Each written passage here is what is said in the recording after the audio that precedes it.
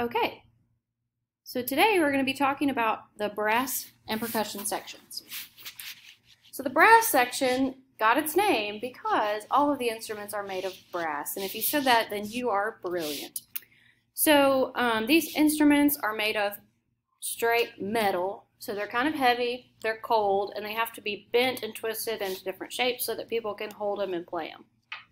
And so the end kind of looks like a megaphone, and that helps to carry the sound further, and these instruments are really loud.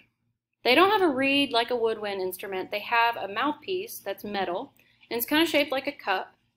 And so the way that sound is produced, you buzz your lips against this mouthpiece, and it creates energy, and the sound waves are moved through the instrument, and ta-da, you have noise, music. They also have valves, and these valves are kind of like buttons as opposed to keys on a woodwind instrument. So you change the position of the valves to change the note that you're playing. These instruments are the trumpet, French horn, trombone, and tuba. The first one we'll talk about is the trumpet. So just like the other members of the orchestra, the smaller instruments play the higher notes.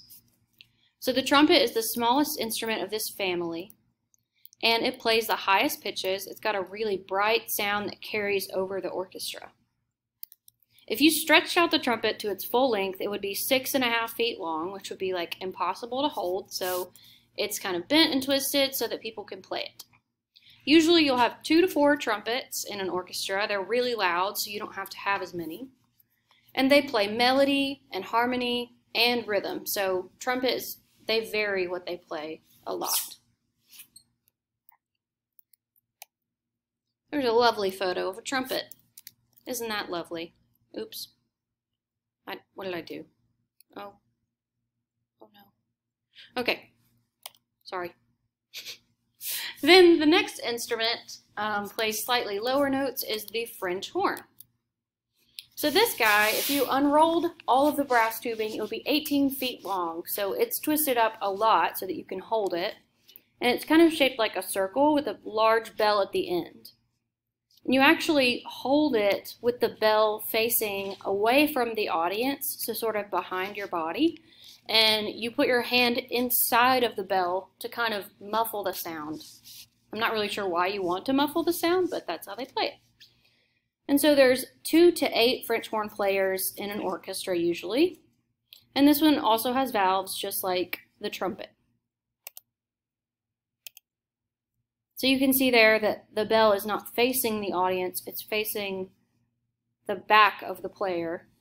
And there's all that tubing there that's rolled up. If you undid it, it would be 18 feet. The trombone is a little bit different because it uses slides instead of button valves. And you've seen someone play the trumpet before, or the trombone before. They kind of pull in and out to change the pitch that they're playing. And I think trombone actually means paperclip in French. So you can kind of see where they got the name for paperclip because it looks like trombone.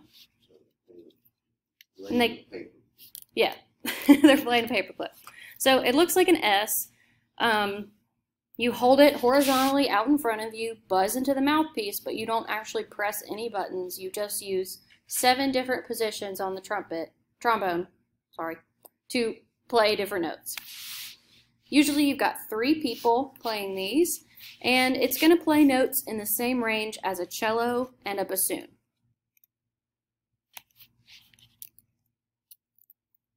So there you can see it's kind of shaped like an S. And there's a kid wearing a really cool shirt playing a trombone. You go, kid. Good job. And the tuba. Boom, boom, boom. So this guy helps hold down the low notes of the entire orchestra. And this is a huge metal tube, and the tube itself is actually bigger, so that means it's going to be lower, and it's 9 to 18 feet in length. But a standard tuba is going to be about 16 feet of large brass tubing. And there's only one of these guys in an orchestra.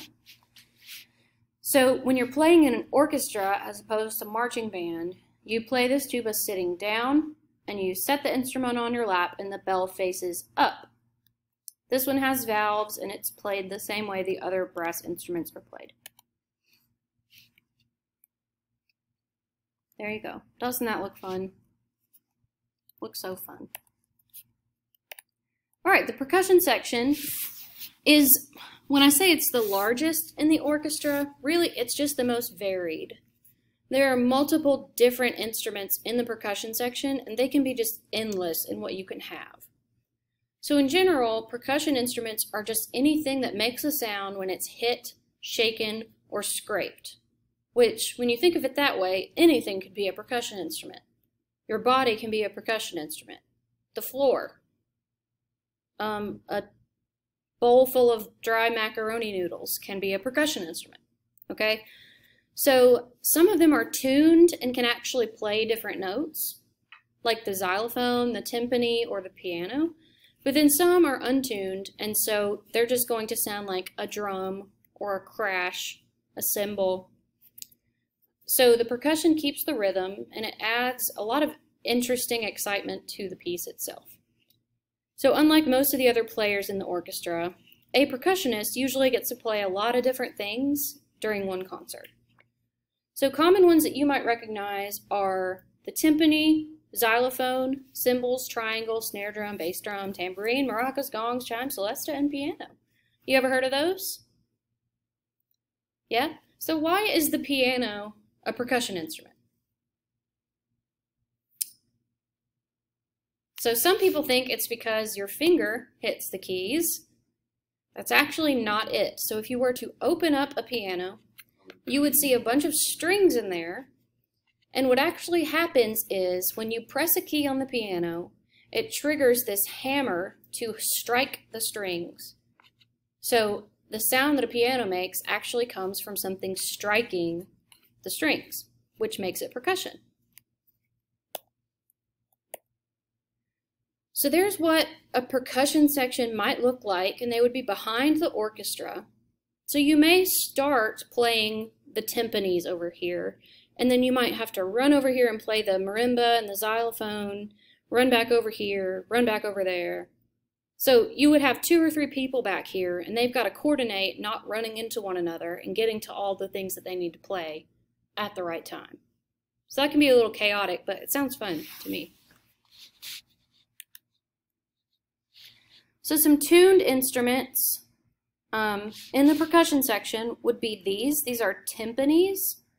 So these are giant drums, okay, kettle drums, and they go boom, boom, boom, boom, boom, boom. You've probably heard them in like a bunch of different songs. And you can actually remember this because the part of your eardrum that actually vibrates and helps you to hear is called your tympanic membrane. So the timpani gets its name from eardrum. That's so cool, Miss Folks. Thanks for sharing that trivia fact with us. Then these are xylophone and marimba, okay? So you strike the wooden little tile thing. I cannot think of words today. And then it goes through these tubes. So these really short tubes right here, are they going to be high or low notes? High, right? Because they're small. And then as you get bigger, these are going to be your lower notes. This is called a celesta, or glockenspiel, actually. So it's a tiny little one, but it's set up kind of like a piano, and it makes little bell-like sounds. And so these are instruments that do not have a pitch. So you can't sing. If someone plays a drum and says, sing that, if I go like this, can you sing that note? No, because it's not a pitch. It's just a sound. So this is a bass drum, this large thing right here. This is a snare drum. So the reason it's called a snare is underneath this drum head, there are some wires with little metal beads on them, and you can tighten them and loosen them, and they create that rattling sound that's recognized as the snare drum. This, I'm not really sure what this thing is called, but you take this little mallet and you scrape it along the wooden ridges, and it makes like a sound. So, yeah. We already answered about the piano. What about that person waving a stick? What do? They stand in front of everybody and wave their arms around. That's the conductor. So they basically give cues to the entire orchestra that tells them when to play, when not to play. They're just there to help them, remind them, lead them, keep them on pitch and tempo. And that's pretty much it. So now you are a professional orchestra person. So if you have any questions, feel free to reach out, email me. That entire PowerPoint, the first half of it I went over yesterday, but the whole PowerPoint is actually on Schoology already, so make sure you study the strings section and the woodwind section, and finish the activity today for Antonio Vivaldi and the instruments of the orchestra. Yay!